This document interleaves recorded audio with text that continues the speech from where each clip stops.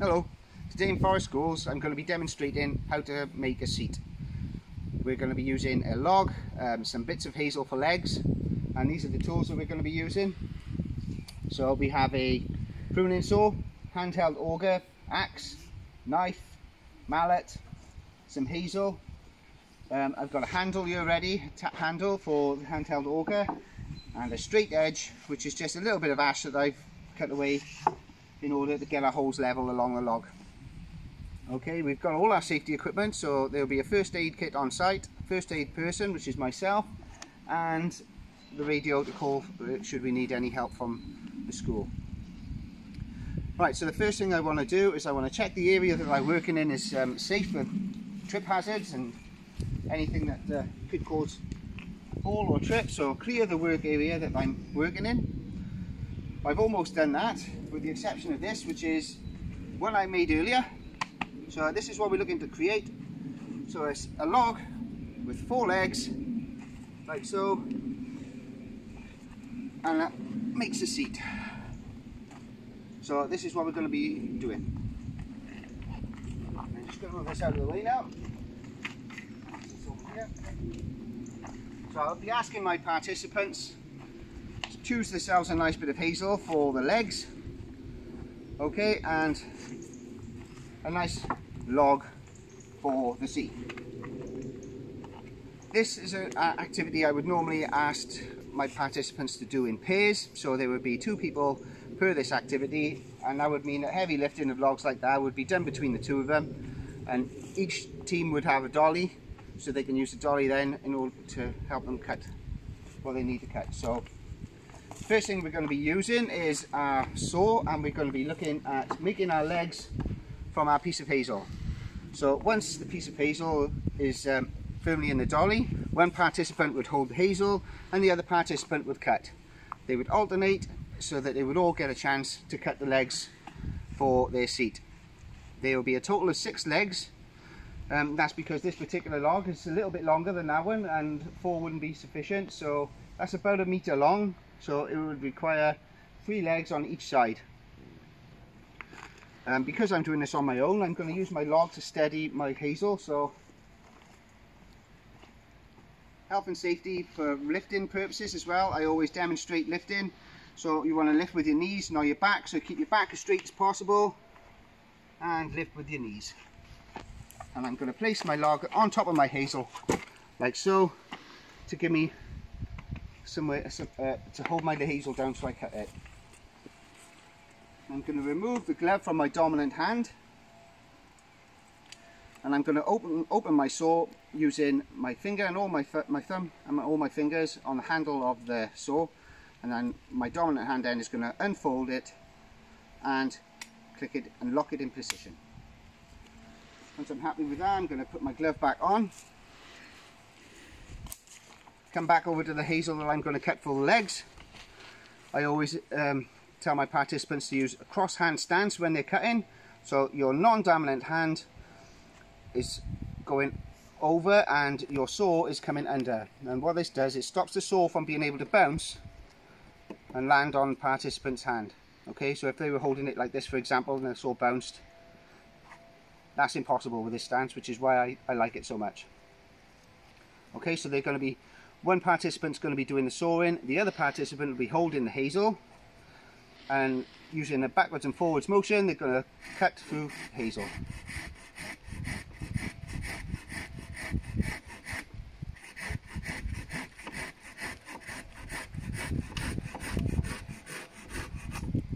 Okay, once they finish their cut, they fold their knife away,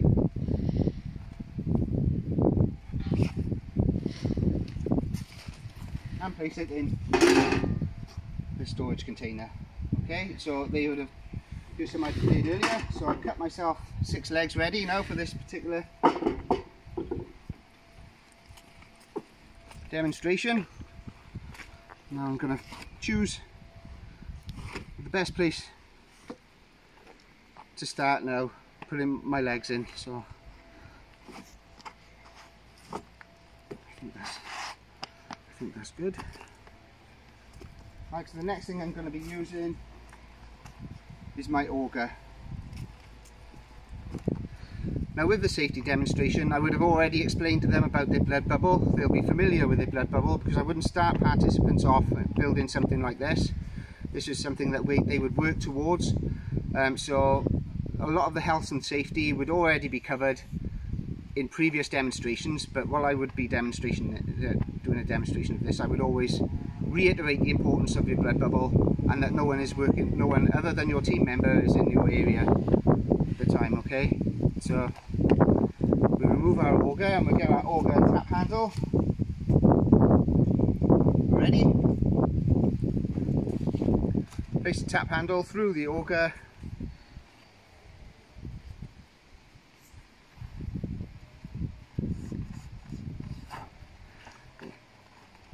and remove the auger from the case. Okay, so now I'm going to be looking at putting the first hole inside this here. So I will get my long edge, my straight edge, run my straight edge along the log and choose a sensible place to begin.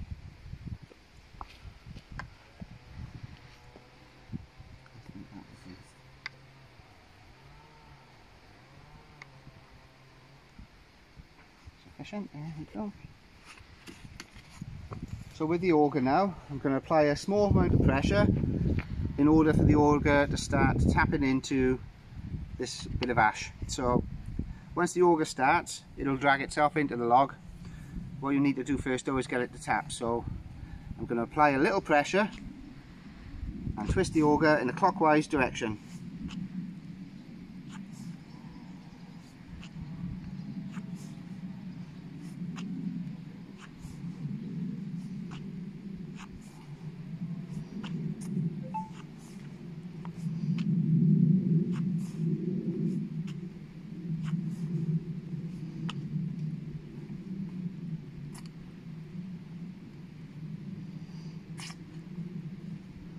Okay, so the auger now is tapped into the log. What I'm going to be looking at now is just straightening up my auger and making sure that it's going to bore the required hole that I need in there at the right angle. So you're just looking at something like that. You don't want it too wide, because if it was too wide, the legs will splay apart when you go to sit on it. So you want to get a nice angle like so. So you want to be looking at that sort of direction, which it is. And then I'm just going to continue to twist my tap handle, allowing the auger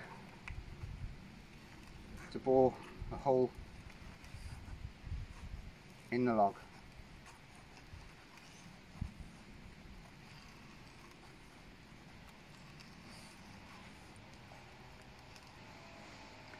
Okay, so I've taken the bore now in as far as all the blades are taken in, so now I'm going to put on my safety glasses. And I'm going to clear the debris from the top of the hole by giving it a blow.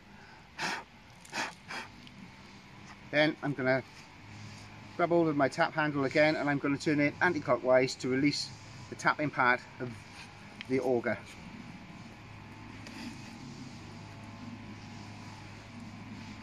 I'm going to allow that to unwind until it becomes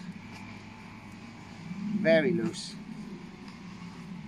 So, and then I'm going to remove the auger carefully from the hole, take the auger from the handle, replace the auger back into the sheath, then I'm going to clear the hole of all the debris.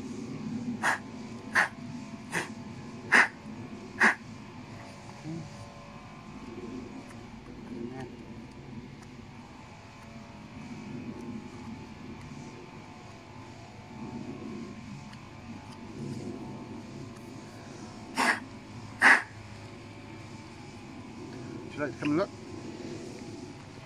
So that's the depth of the hole there.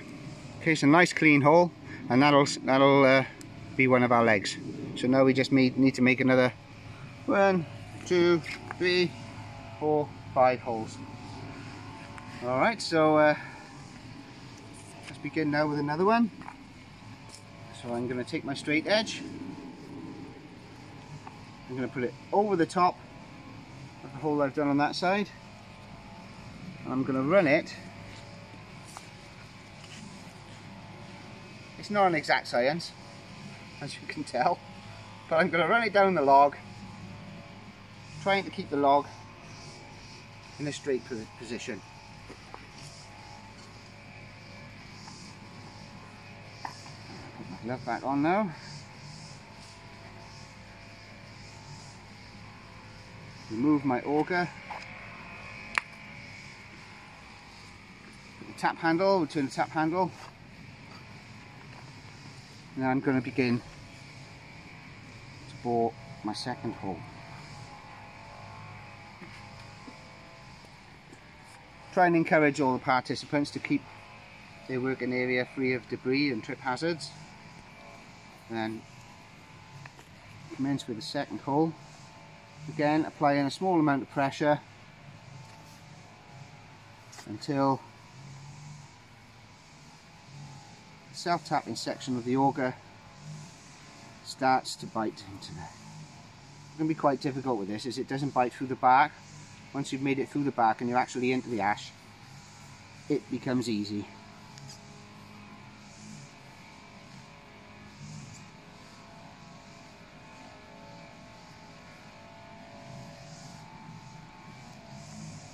Okay, so that's started, and then same process as before. I want to make sure that all my holes are lined up. So I'm just going to eye that up there, it looks good to me, and I'm going to commence now boring my second hole.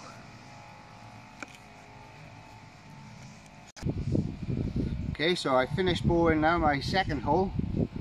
I'm going to reverse now, going anti-clockwise. I'm going to unscrew the auger. Okay, like so. It'll wind itself out nice and gentle. It'll get easier and easier. So, auger.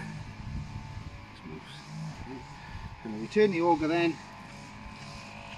to the case. A little bit of a tap there. Get the sawdust out. Place the auger back into the case like so. Okay, that's my second hole, so I'm going to clear it.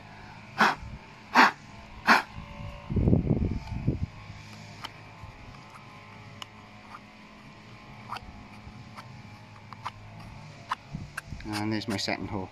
You'll notice there's a hole here. This is one from my previous video that didn't go well, but it's in a good place there, and you can feel they're in a good direction, so they're both facing the direction that's required.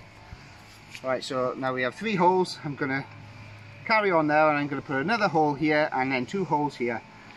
So I'm going to again line up my straight edge, and that'll tell me where I need to place my second hole. Well, 4th hole now. My auger. Remove my auger from the case, so it's somewhere safe. And I'm going to line up like so. I'm going to commence then with a 3rd hole. Now again, this is going to be a team effort, so I would encourage my participants to share the load of this. So taking turns, as with the sawing, same with the auger work. Let them all have a go.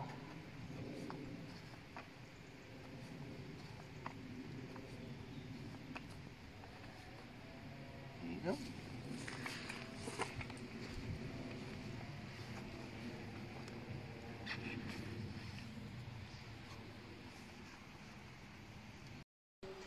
Okay, so we've completed all the holes now in our log. Next thing we need to work on is our feet.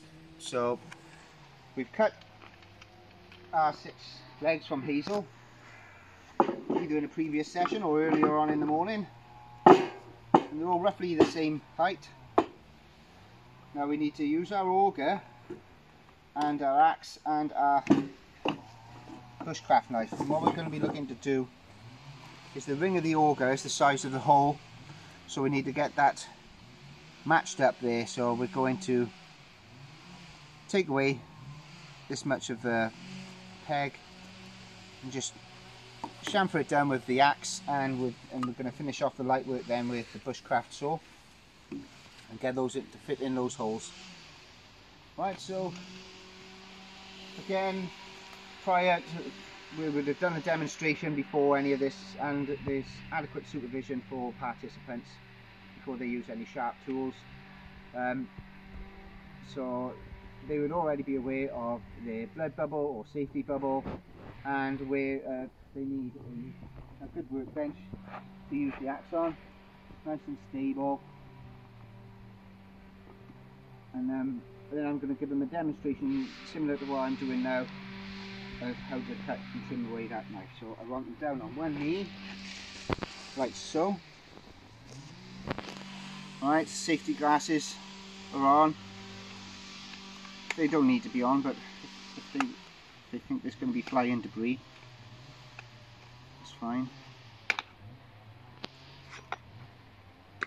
So they're going to be resting their forearm on their leg like so, and then holding the peg in their non-dominant hand and the axe in their dominant hand. They're going to be using downward motion away from their bodies, like so, and they're going to slowly chip away.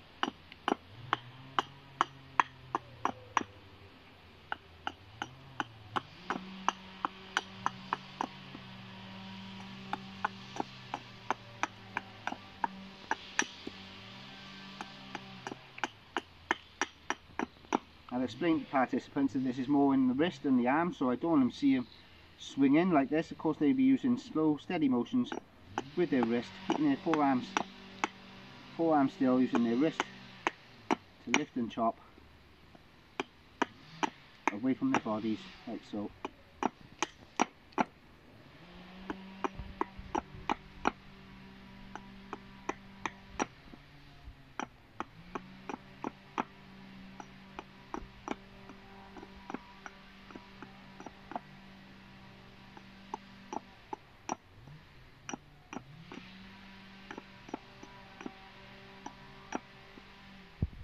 Okay, so they've took the most coarse part of the stick away. Now what we're going to do is we're going to work on just rounding off the edges. So for this section here, I'm going to ask them to use the bushcraft knife to take away the shoulders on their axe cuts and make that more of a circular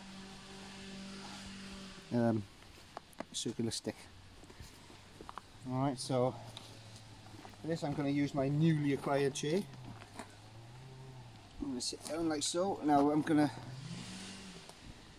take my glove off my dominant hand. The reason I'm doing this is because I want a firm grip on the handle of the knife. Okay, and I'm going to pull out of the sheath like that, keeping the edge away from any bodily parts. And very similar then, I'm going to hold the stick down like this and have a firm grip on my bushcraft knife, and I'm going to draw the knife down those shoulders, just taking away those edges.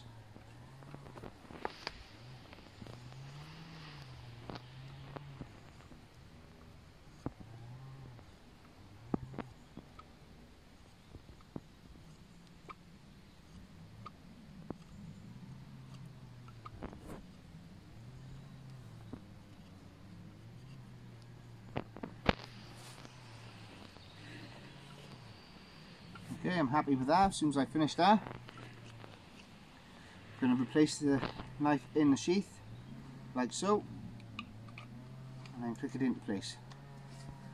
I'm going to pick my sheath up with my knife and place it back in the same place. And then I'm going to take my leg and I'm going to come back to my seat, and I'm going to start by placing, probably see better with that one there, so I'm going to place that in there, like so, and now I'm going to strike the top with mallet.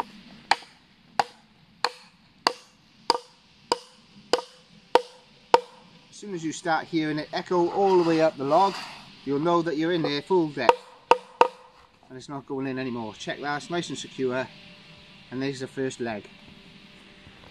Okay, so we're going to take in turns with this. As I said, participants will be in pairs doing this, so I would encourage one to sit and watch while one peg was done, and then for them to swap over, and so each of them get a turn. So we're going to go through the same process now with peg number 2. Down on one knee, and we're going to take away the shoulders using our wrists in a downward motion, working away from the body.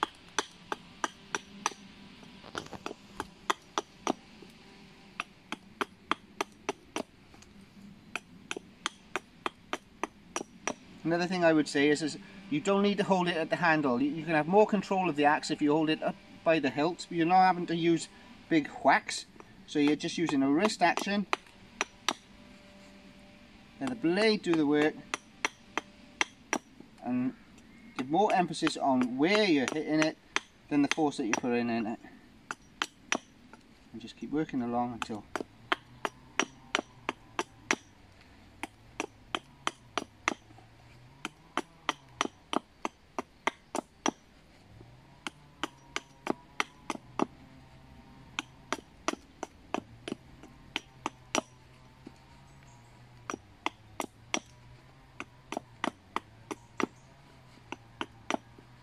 similar to the knife, you want to be taking away the shoulders. So once you've done one cut, you've created 2 shoulders, and go away and then can move along and take away the next shoulder.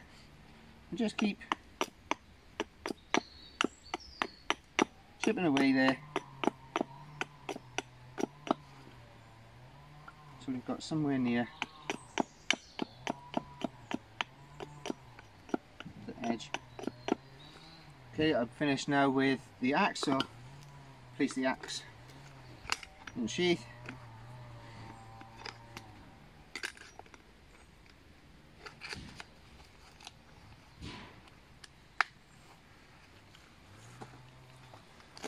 And then we're going to work on with my bushcraft knife, so come back over.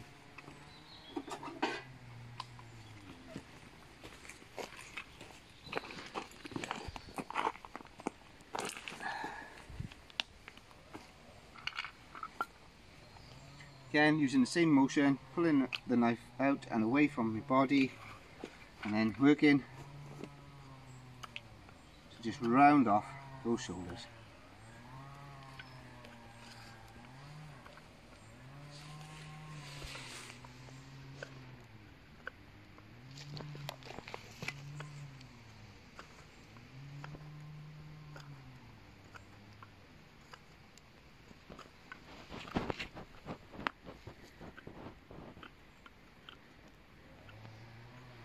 What I would say as well, if they're working in pairs with this, is to make sure that they get a right size and they don't go too small. They could put their sheath and put their knife back in their sheath, pass their leg to their partner can take it to their seat and see how it looks to fit, and then bring it back if it needs more taken off. So I think that's sufficient now for this one, so we're going to come over now and we're going to put the knife back in the tin,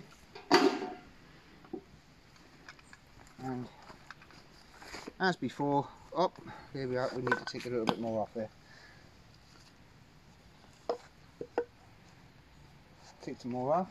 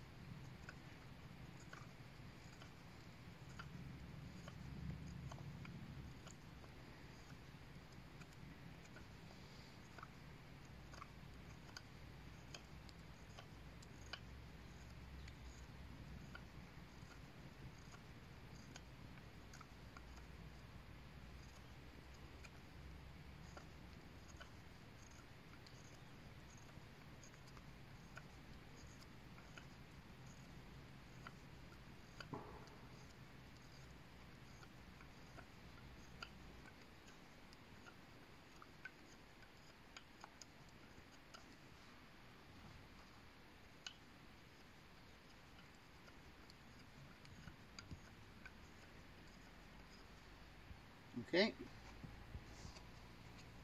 place the knife in the sheath.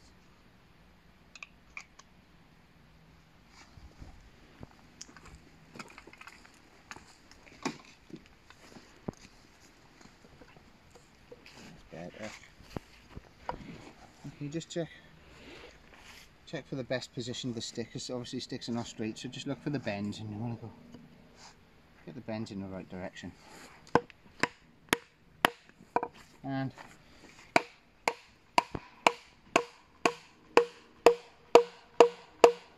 we go on this.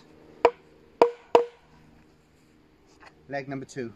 Right, I'll pause this here and I'll continue now until we get to the end, so that you can see the end product.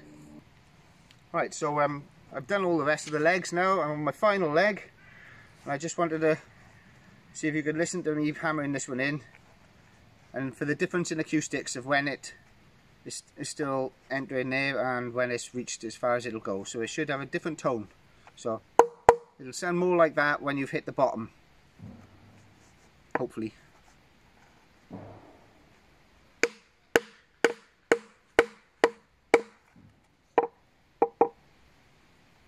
Just want to make sure my legs are straight there, and just, if need be, adjust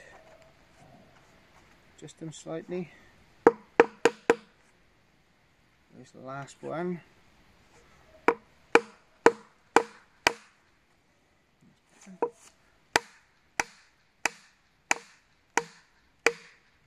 You hear the difference in tone there? So you know now. Sounds more like that when it's fit there. Alright, so just going to put this back in a safe place. Touch wood, because I can. Now again, I would ask my participants to share the load on this, but as I'm doing this on my own, I'm going to have to carefully pick it up, so I'm going to grab it and lift it off the dolly and place it on the ground, and just flip it in place like so, and there you go, perfect. And that's how you make a log seat.